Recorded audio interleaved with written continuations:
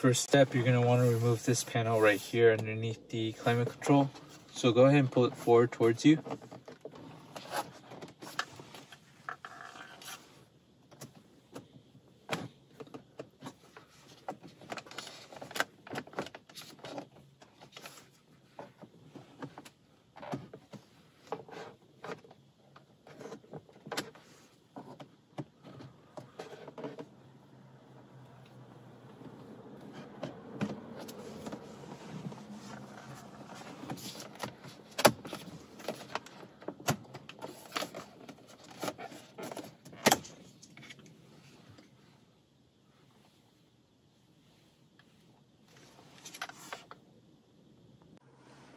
Next step, remove the two side leather trim panels.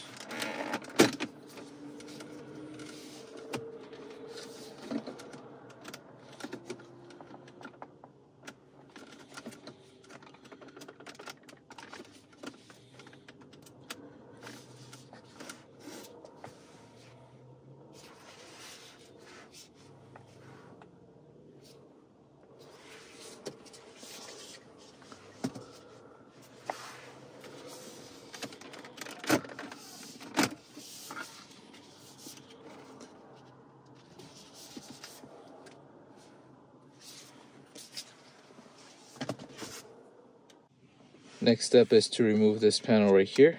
You're going to want to pull it up from this side, and then there's two more clips here and here to dismount it.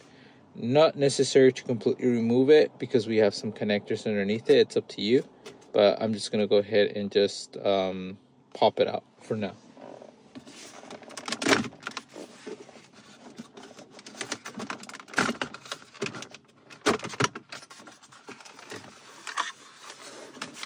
We have the connectors here, but again, I'm just gonna lay it off to the side for now.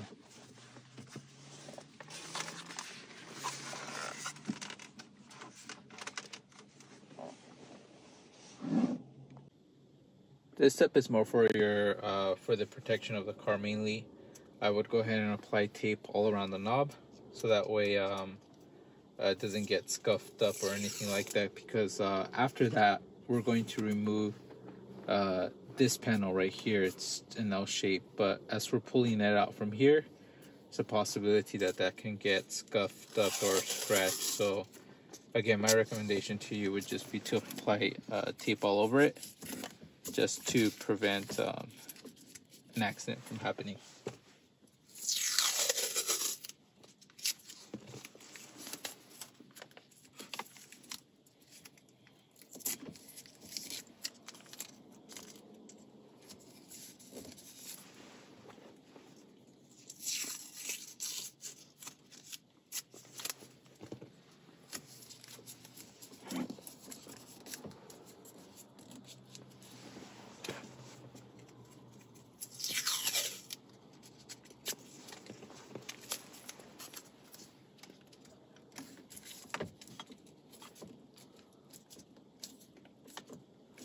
Be good enough. Next step in the process, let's go ahead and remove this panel right here.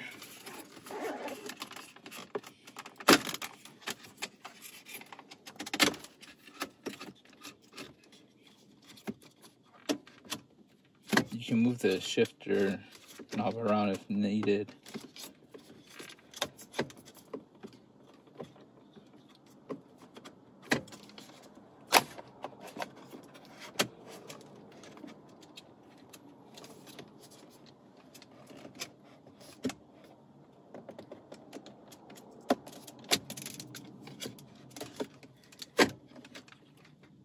Once it's removed, you can, again, you don't have to disconnect it. You can just pull it off to the side.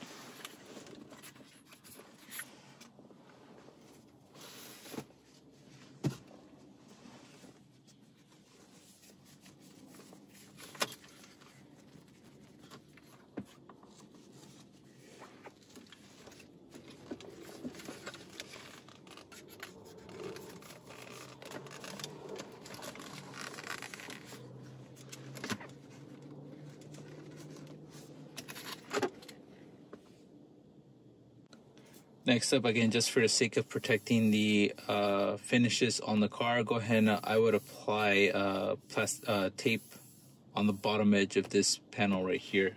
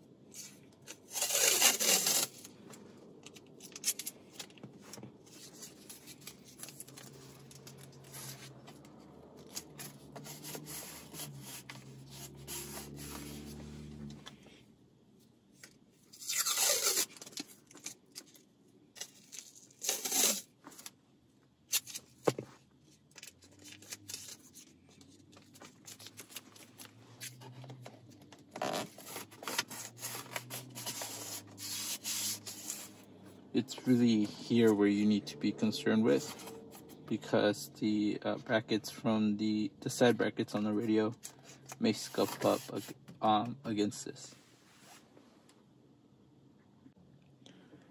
Next up, let's go ahead and remove the radio unit. There are four 10mm bolts. I think it's 1, 2, and then we have 3 and 4 that we need to remove. So let's go ahead and work on that.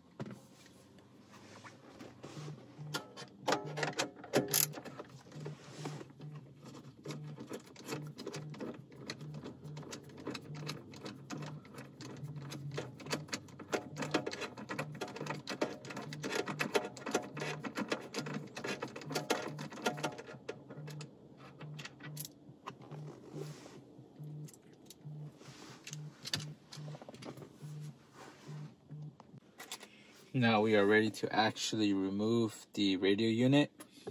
Remember, keep in mind there's the side brackets that we need to be concerned about when pulling it forward. So let's loosen it up here.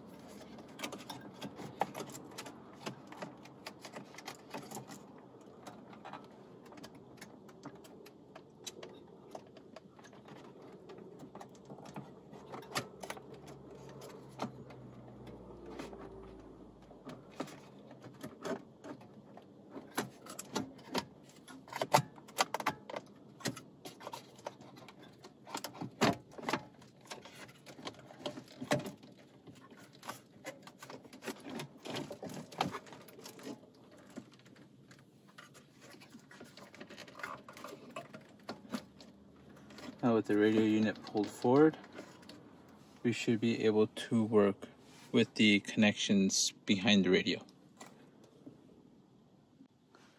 Next up, let's remove this air vent panel right here. Use a panel removal tool to pry it up.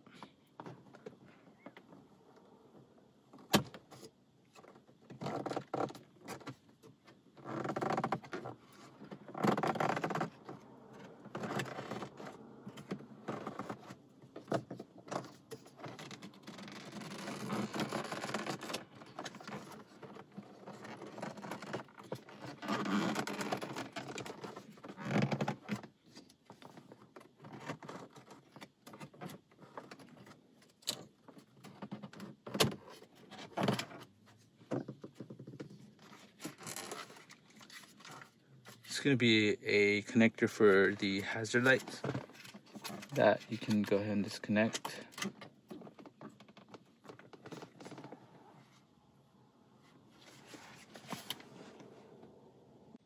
Next up, let's go ahead and remove this panel right here that surrounds the monitor.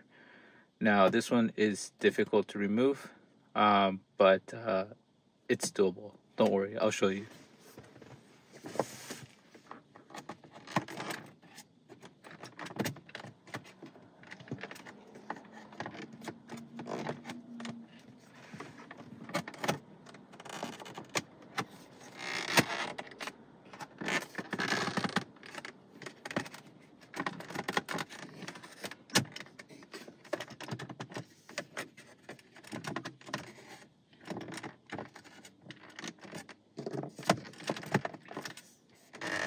I think there's a total of 6 tabs at the very minimum, and you can see that it keeps clipping back down again.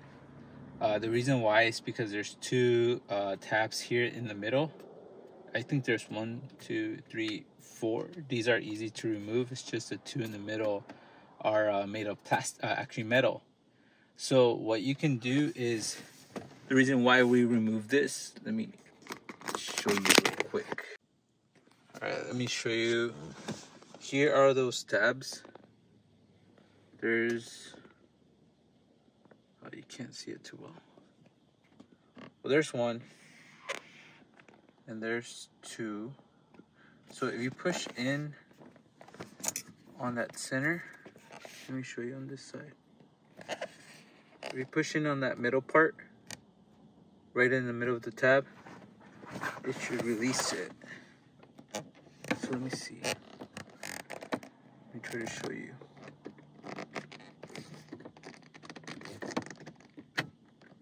You can kind of hear it click. When you do that,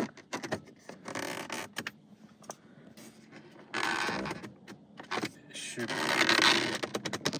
break it free. Try it again. Actually, I'll wedge this in here.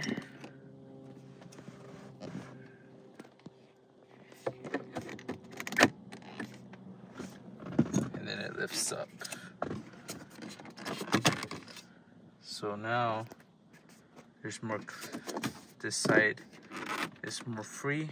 Let's do the same thing on the other side. It's that one right there in the middle. Just push in on it.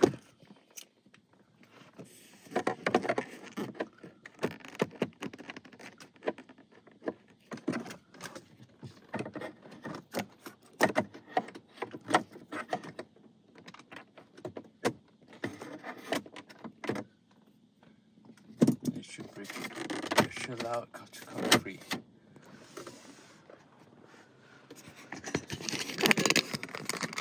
Here.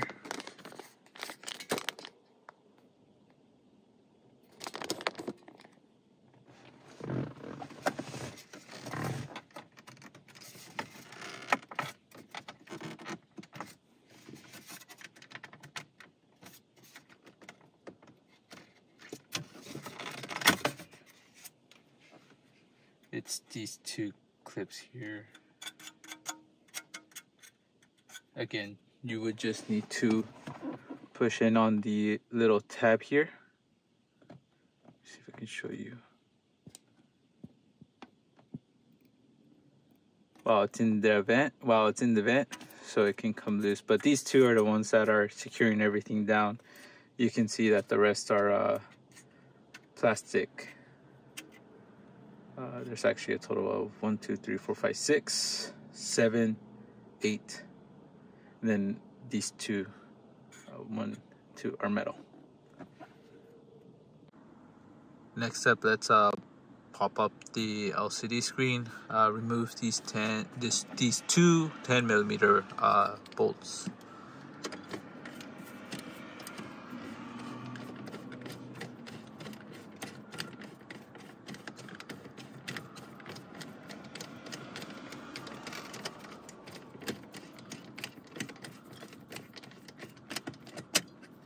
This one.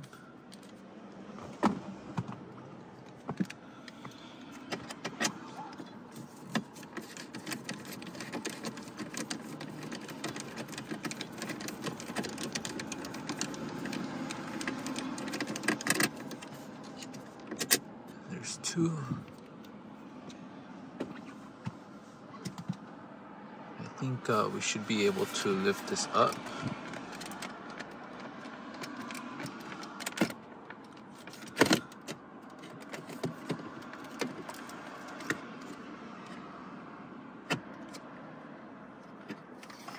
There are two clips behind it, so it does move. You must pull it forward, but that will expose the two connections we have behind the monitor.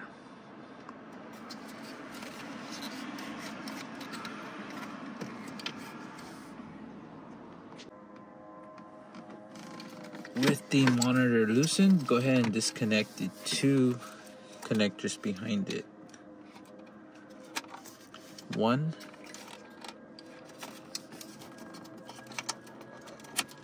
and 2. So now your monitor should be freed. Go ahead and set that aside. Let's first work with our LVDS cable. You'll have the female end that connects to the original LVDS.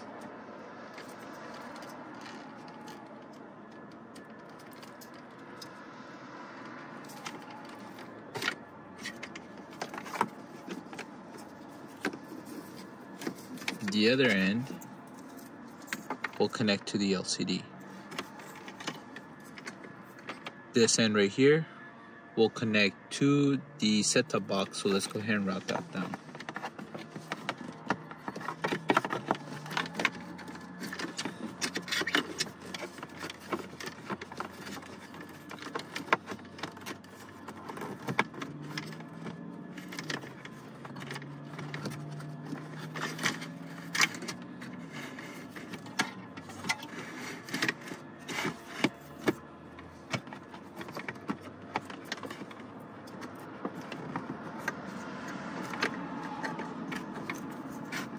So we'll just have that sticking out.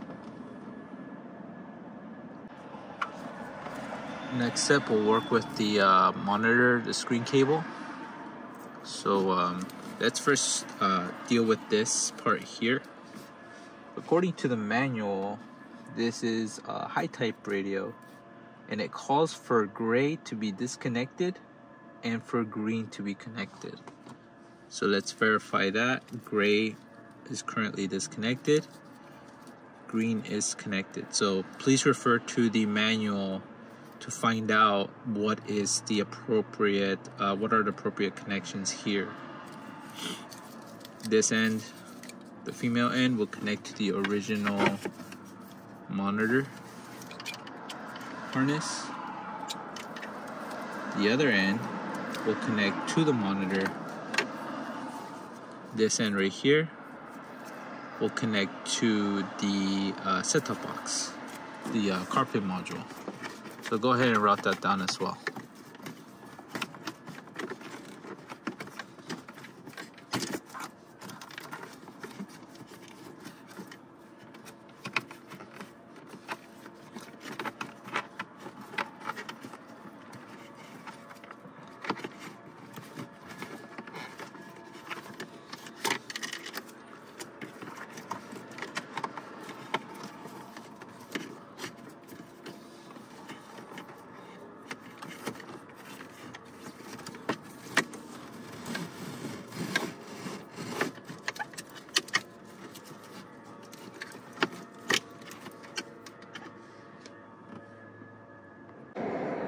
finally, let's make our 2 connections to the monitor so we can put the monitor back in place.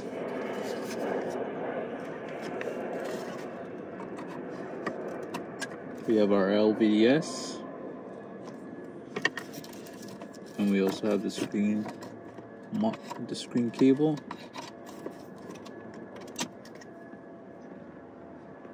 Now you can go ahead and set these back into place.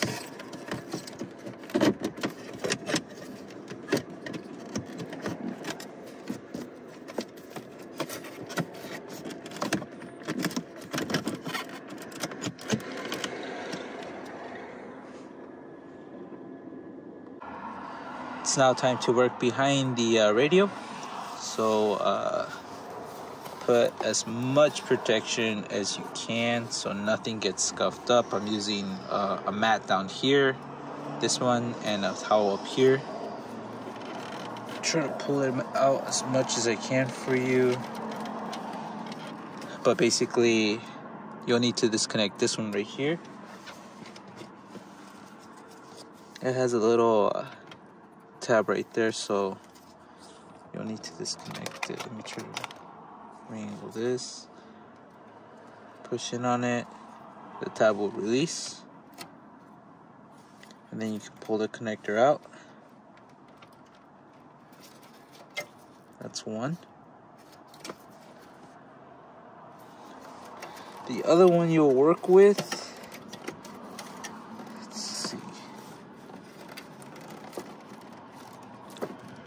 It's not this one that follows here, but the second one. Go ahead and undo the second one also. You'll be working with these two. Next up, let's work with the main harness. This is for high type radio, specific for this radio that we have here. So let's go over it real quick. You have 2 main harnesses here. This one will be for the back of the radio, the main plug that we just pulled out, and that second one is for the audio harness right here. Now, coming off of it, we do have a 3.5 millimeter aux, but you can go ahead and tape this up because we won't be using it. We'll be tapping into aux with this harness right here. So let's go ahead and connect these 2 harnesses. Let's start with the first one. Let's start with the aux. Go ahead and grab the second connector here. Connect this guy right here. Apply foam tape just to prevent any noise. And then connect the other end.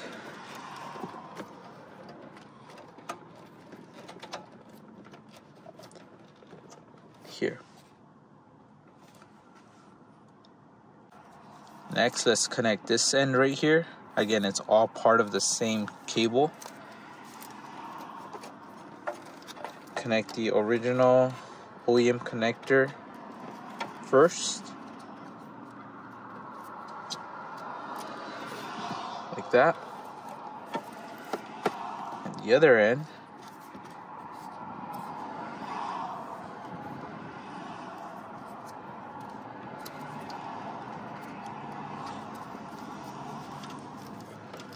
Will connect to the back side of the radio.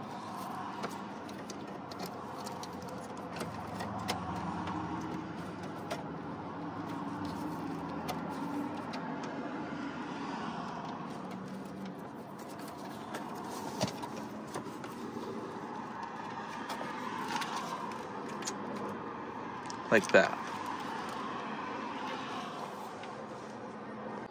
Let's talk about the CAN connection. On that main harness, we have these 2 connectors. They are labeled A and C. So for this type of radio, we'll need to have these 2 connected like that. There is another harness in the kit. Let me show you.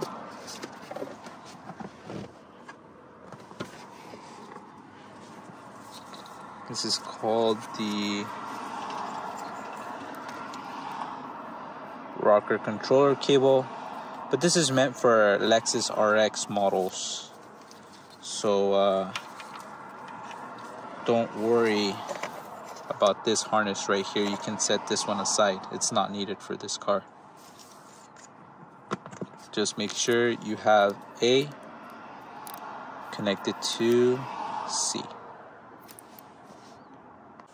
Let's also talk about the ground wire that comes off of the main harness. This ground wire may need to be spliced into the CarPlay USB cable that has all of these connections right here. There's one specific for ground. So again, it may be necessary to splice these two together. So because if you don't, you may have some background noise. So go ahead and get these two spliced together.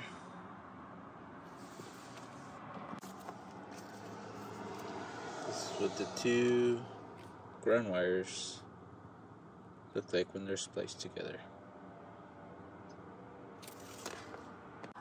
Next up, you're going to want to find a place to mount your Wi-Fi antenna. Today, I believe a good place for this Wi-Fi antenna would be probably somewhere here, where again it's not in the way of where the two clips would go once we put that panel back on. So again, you just want to place the Wi-Fi antenna in a position, in a place where it won't be obstructed by any heavy metal or plastic. It can even go underneath the panel that goes there, but again, at the end of the day, it should be mounted somewhere. Let's pick a place where we will position our CarPlay USB. Customers need to have access to this cable for wired Android Auto and Apple CarPlay. It does help when we set up our connections for the first time. So you can position anywhere where you like, or if the customer has a specified location, please consult with them. Or customers consult with the installer in terms of where to place this. But usually, if there's a place to route it through behind so it can come out in the glove box compartment, that's okay. That another location would be where the plastic meets the carpet in this area right here. I know you can't see it from the camera angle, but that's another appropriate place. So for today, I'm gonna go ahead and put it over here, and I'll show you what it looks like after. And just to show you, this is where the USB cable ended up. Again, this is a appropriate location for it. Customers can connect their phone, their USB cable to that for a first time setup. But the system does support wired and wireless, so it's up to the customer how they would like to run Android Auto and Apple CarPlay. Let's now cover the CarPlay module itself. I put some foam tape around just to protect it. Leave the vents open. You do not want the module to overheat. That will cause issues. Let's talk about the dip switch settings right here. The dip switch settings will depend on the car. This is a CT200H 2016 model, I believe. So, and it has a high type radio. So we have the joystick type controller. So the default is 1 off, 2 on. In terms of the screen size, this appears to be like a 7 or 8 inch screen. So 3 and 4 are both in the off position. 5, 6, 7, 8 will be all off by default as well. So check the installation manual to set the dip switches according to the type of car and radio as well. Let's go ahead and make our connections to the CarPlay module. Let's first start on this side. Normally I would begin with the Wi-Fi antenna, which is this blue port right here. So go ahead and connect that. LVDS is next. LVDS is hanging out somewhere. I just saw it. It's right here.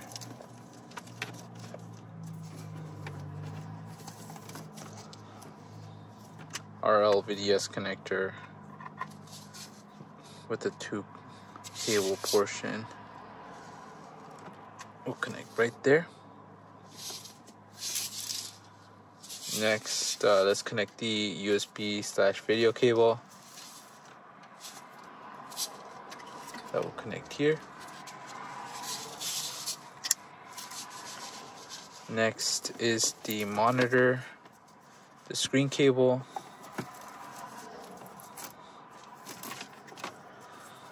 According to the installation manual, that will connect to this port over here.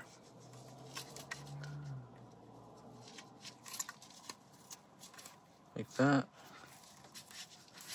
And then lastly, I would connect the CAN power cable.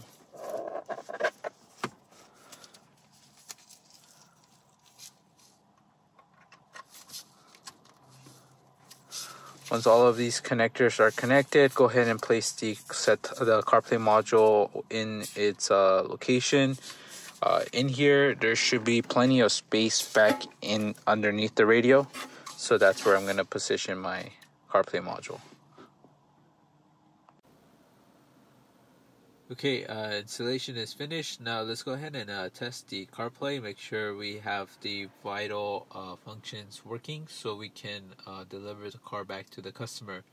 I'm going to be testing today with an iPhone, so I'm going to be connecting my iPhone to the CarPlay. For all initial connections, I recommend that we use the USB cable to connect for the first time. We installed our USB cable right there. So I will be connecting my Apple cable to it.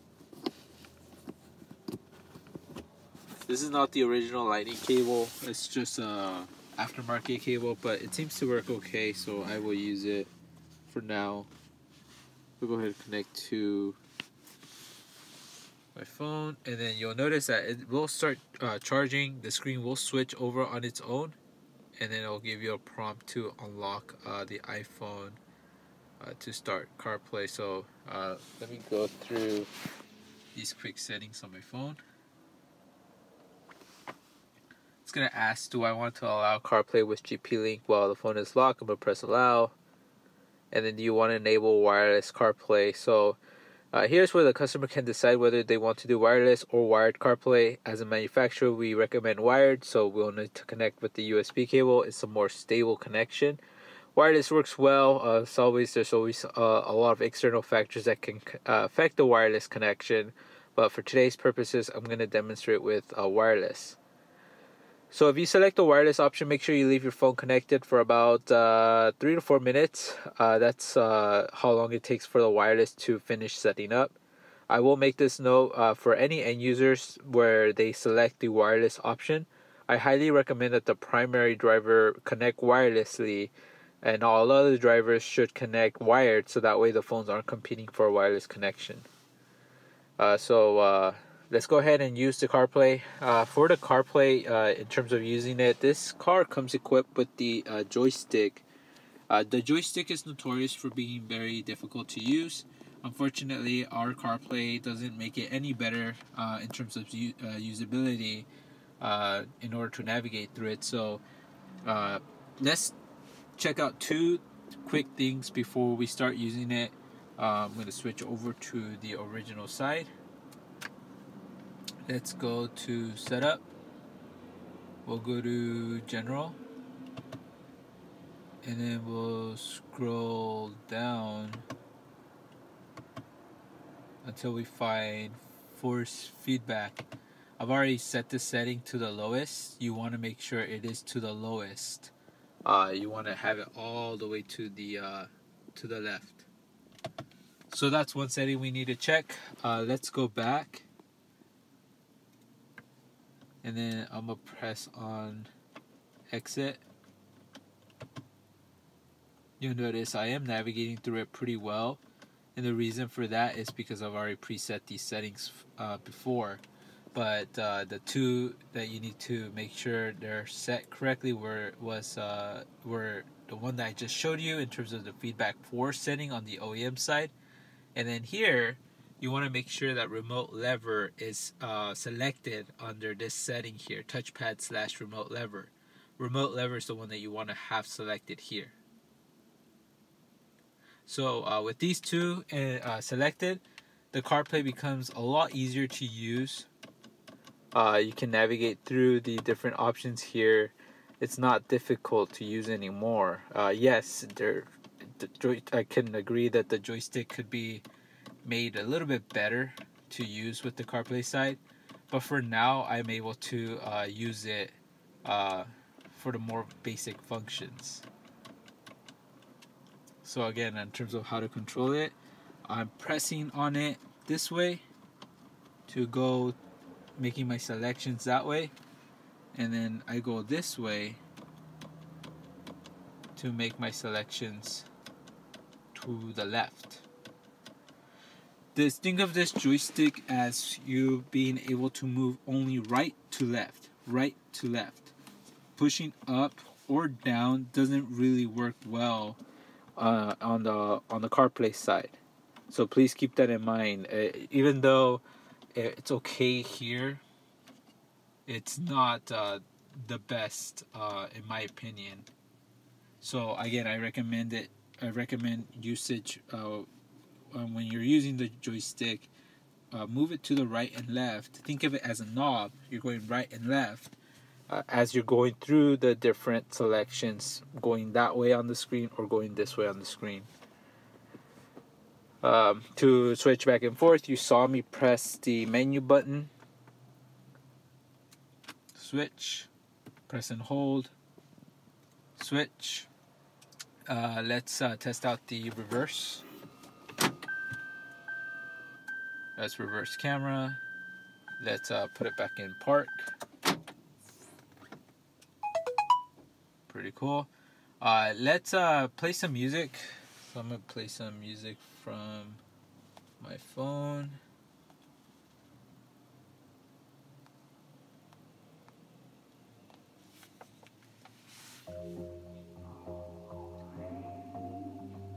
You can change the tracks here if you wanted to. Next track, previous track. Can increase the volume here.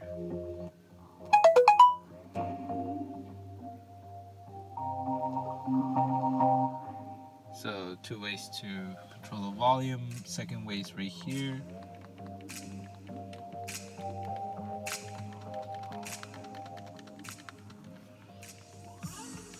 Next track, previous track. So 2 different ways to change tracks. If you had to activate Siri, I recommend coming over to this side, press and hold that menu button here. Hey Siri, take me to the nearest gas station. The closest one I see is Valero on Red Hill Avenue. Do you want that one? Yes. Getting directions to Valero.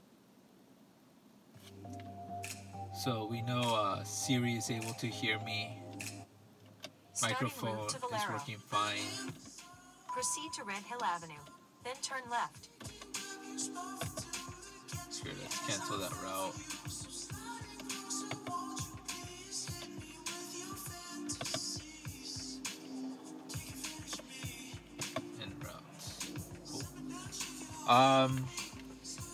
Let's see. Let's for phone calls. Again, I use Siri for phone calls. It's the best to make sure that these phone calls get routed through the original Bluetooth. So make sure your phone is paired up to the original Bluetooth. In my case, my phone is. Let me just show you real quick. We'll switch back. I can see my phone is connected to the Bluetooth over there. So when I'm making a call with Siri, call 714-258-0400. Calling 714-258-0400. You'll notice on your phone, you don't have to check, but you can see that it's going through the original Bluetooth. Same thing when you're receiving calls, you want it to go through the original Bluetooth. So you're going to want to answer calls here with the steering wheel button. So to make calls, press and hold that menu button right there till Siri shows up. And to receive calls, you use this answer button here on the steering wheel. Both ways will force all calls to go through the original Bluetooth. Let's test the wireless now. It's been connected for a while, so disconnect here. Screen will go back to this menu over here. And then once it connects, you'll see the Apple CarPlay logo show up right there. And then that's when wireless is connected for CarPlay. We'll wait, give it a second.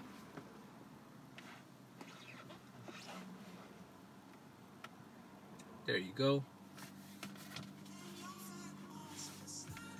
So that's pretty much it in terms of testing. Let's go ahead and delete our phones from here.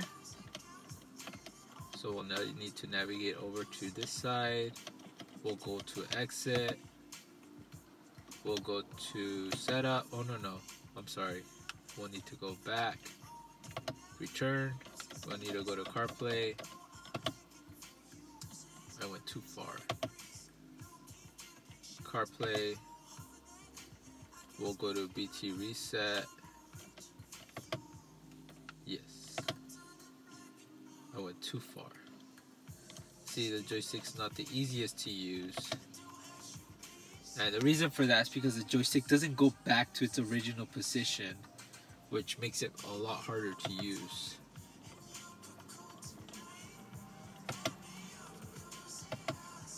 There you go. So reset it from there, and then also go to your phone. I gotta lock it. Go over to your settings. We'll go down to general. We'll go to CarPlay. Press on GP Link. Forget this car. Forget. Now your phone has forgotten about the CarPlay connection to the CarPlay, and the CarPlay has forgotten about all phones. Go ahead and delete your phone from the original Bluetooth, and then you're ready to deliver this car back to the customer.